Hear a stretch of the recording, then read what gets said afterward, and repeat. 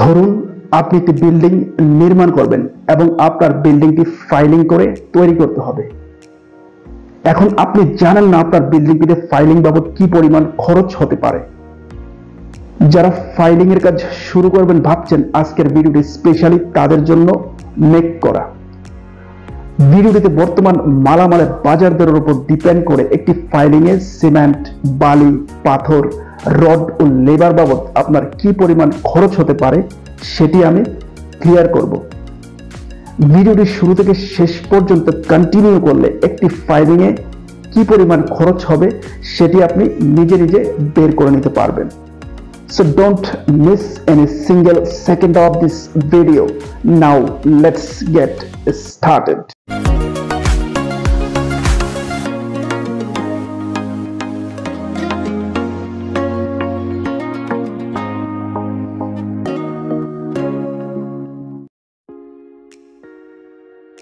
ধরি আপনার বিল্ডিংয়ে মোট 50টি ফাইল হবে এবং প্রত্যেকটি ফাইলের দৈর্ঘ্য হচ্ছে 70 ফিট।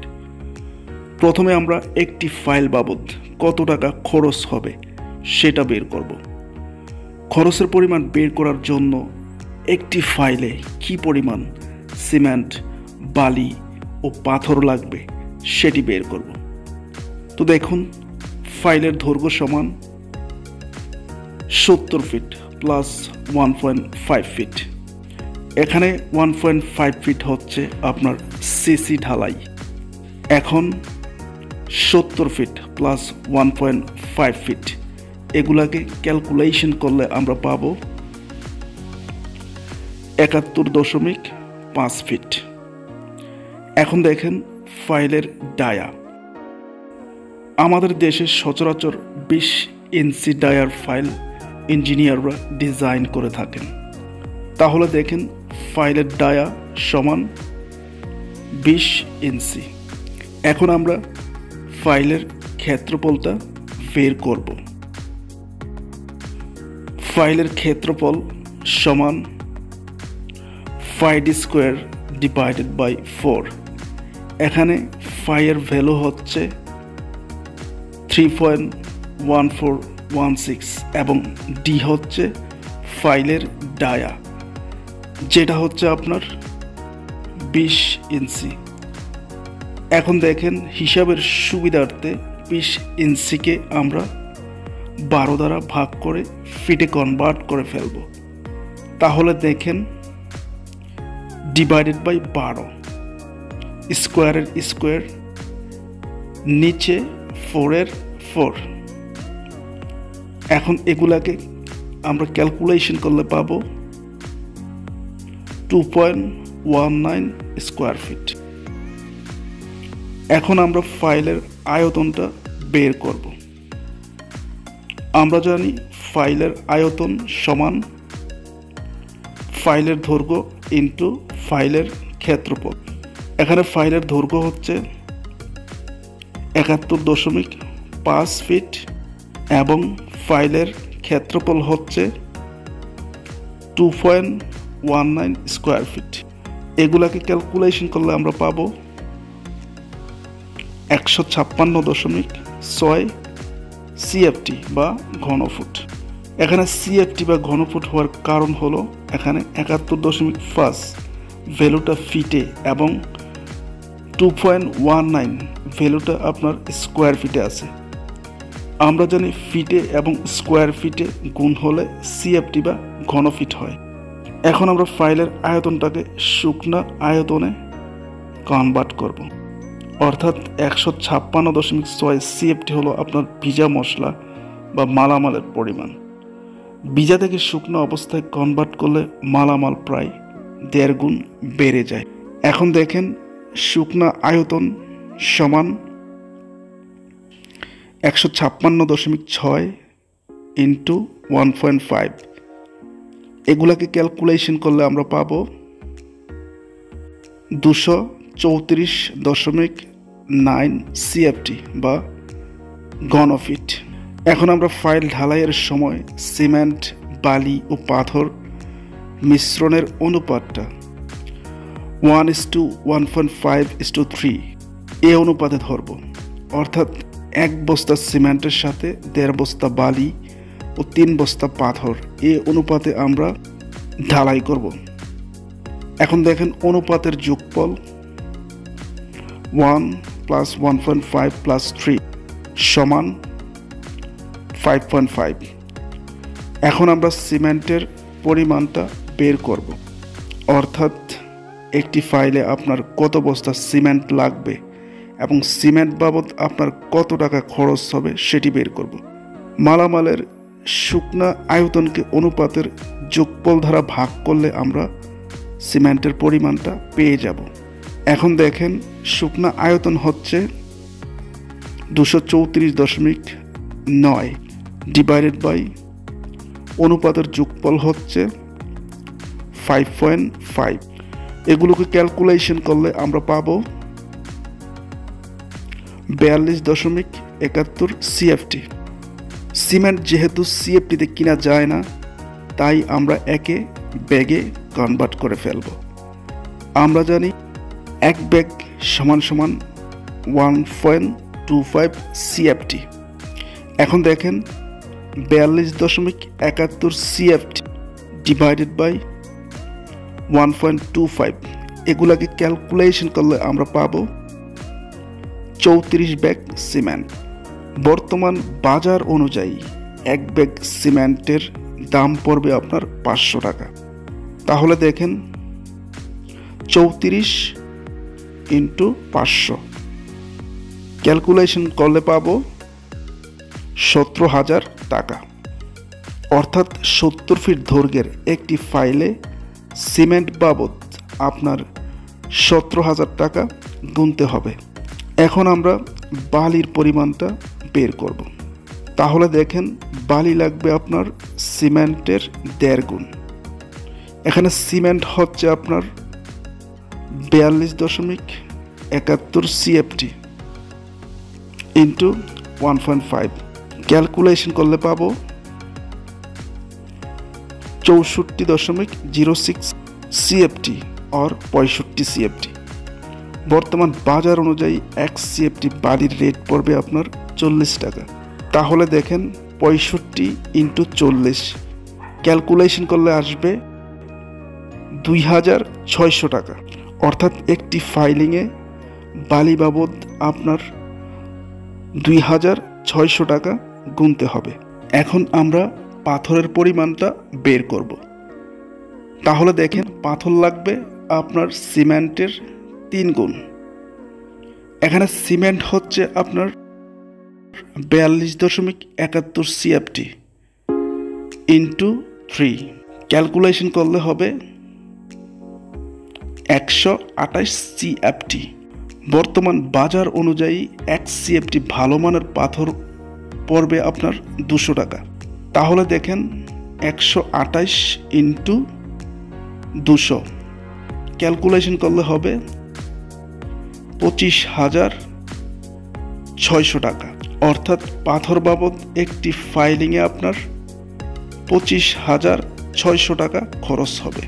এখন আমরা রডের হিসাবটা বের করব, অর্থাৎ একটি ফাইলিংয়ে কতটুকু রড লাগবে এবং রড বাবদ আপনার কত টাকা খরচ হবে সেটি বের করব। প্রথমে আমরা মেন রডটা বের করব।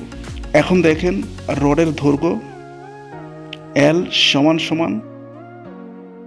70 ফিট প্লাস রডের জোড়া বা ল্যাপিং। এখানে যেহেতু ফাইলের দৈর্ঘ্যটা আমাদের 70 ফিট, তাই রডের দৈর্ঘ্যটা আমি 70 ফিট ধরেছি। এখন দেখেন 70 ফিট প্লাস রডের জোড়াটা আমি 2 ফিট ধরেছি।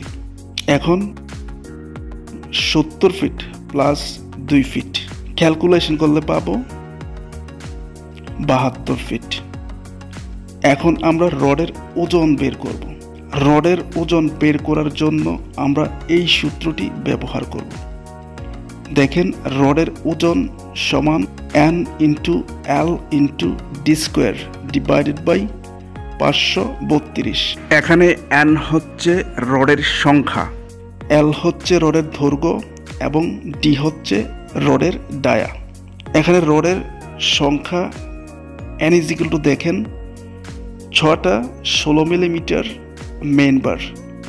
তাহলে দেখেন n is equal to 6 into L is equal to 72 মানে রডের দৈর্ঘ্য, এবং D is equal to 16 মানে রডের ডায়া। স্কোয়ারের স্কোয়ার ডিভাইডেড বাই 532, এগুলাকে ক্যালকুলেশন করলে আসবে 207.87 অথবা 288 কেজি। এখন আমরা স্পাইরাল রডের পরিমাণটা বের করব। এর জন্য প্রথমে আমরা পিস সংখ্যা বের করব, অর্থাৎ 70 ফিট দৈর্ঘ্যের একটি ফাইলে কত পিস স্পাইরাল লাগবে। দেখেন পিস সংখ্যা ইজ ইকুয়াল টু ফাইলের দৈর্ঘ্য ডিভাইডেড বাই পিচ দূরত্ব প্লাস 1।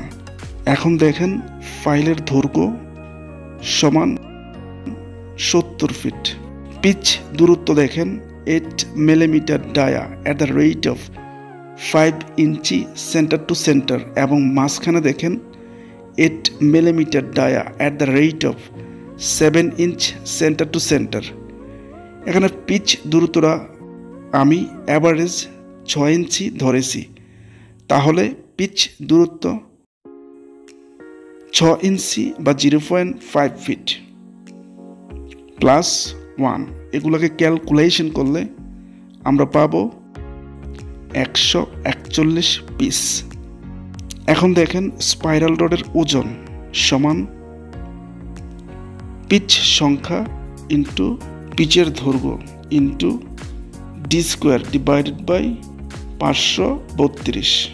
এখানে দেখেন পিচ সংখ্যাটা হচ্ছে আপনার 141, ডি হচ্ছে রডের ডায়া যেটা হচ্ছে আপনার 8 মিলিমিটার, কিন্তু পিচের দৈর্ঘ্যটা আমরা জানি না। তাহলে দেখেন পিচের দৈর্ঘ্য ইজ ইকুয়াল টু 5 ইন্টু পিচের ডায়া। এখানে 5 হচ্ছে 3.1416 এবং পিচের ডায়া হচ্ছে দেখেন 14 ইঞ্চি। এখন ইঞ্চিকে 12 দ্বারা ভাগ করে আমরা ফিটে নিয়ে যাব। তাহলে দেখেন 14 ডিভাইডেড বাই 12, এগুলাকে ক্যালকুলেশন করলে আমরা পাবো 3.7 ফিট। এখন দেখেন পিচের দৈর্ঘ্য is equal to 3.7 into D is equal to 8 স্কোয়ারের স্কোয়ার ডিভাইডেড বাই 532, এগুলাকে ক্যালকুলেশন করলে আমরা পাবো 62.8 অথবা 63 কেজি। তাহলে দেখেন মোট রডের ওজন 208 প্লাস 63 কেজি, ক্যালকুলেশন করলে হবে 271 কেজি। বর্তমান বাজার অনুযায়ী 1 কেজি রডের দাম আপনার 95 টাকা। তাহলে দেখেন 271 ইন্টু 95 ক্যালকুলেশন করলে আপনার আসবে 25,745 টাকা। এখন দেখেন একটি ফাইল বাবদ মোট খরচ হবে সিমেন্ট প্লাস বালি প্লাস পাথর প্লাস রড বাবদ খরচ। এখন দেখেন সিমেন্ট বাবদ আমাদের খরচ হবে 17,000 টাকা, বালি বাবদ খরচ হবে 2600 টাকা, পাথর বাবদ খরচ হবে 25,600 টাকা এবং রড বাবদ খরচ হবে 25,745 টাকা। এখন দেখেন একটি ফাইল বাবদ মোট খরচ হবে 70,945 টাকা। এখন আমরা লেবার খরচটা বের করব, অর্থাৎ একটি ফাইল করতে লেবার বাবদ আপনার কত টাকা খরচ হবে। বর্তমান বাজার অনুযায়ী 1 ফিট ফাইলিংয়ে আপনার 120 থেকে 125 টাকা খরচ হবে। তাহলে দেখেন, লেবার খরচ সমান ফাইল হচ্ছে 70 ফিট এবং পার স্কোয়ার ফিট পাইলে লেবার খরচ ধরলাম 120 টাকা। তাহলে দেখেন 70 ফিট ইন্টু 120 ক্যালকুলেশন করলে হবে 8,400 টাকা। এখন দেখেন 70,945 যোগ 8,400 ক্যালকুলেশন করলে হবে 79,345 অথবা 80,000 টাকা। এভাবে আপনার বিল্ডিংয়ে যদি 50টি ফাইল থাকে তাহলে 80,000কে 50 দ্বারা গুণ করলে আপনারা মোট খরচের পরিমাণটা পেয়ে যাবেন। তো বন্ধুরা, আশা করি আপনারা বুঝতে পেরেছেন। তারপরেও না বুঝলে কমেন্ট বক্সে অবশ্যই আমাকে ইনফর্ম করবেন। ভিডিওটি ভালো লাগলে লাইক, কমেন্ট এবং শেয়ার করতে পারেন আপনার বন্ধুদের সাথে।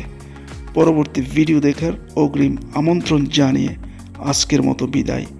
আসসালামু আলাইকুম।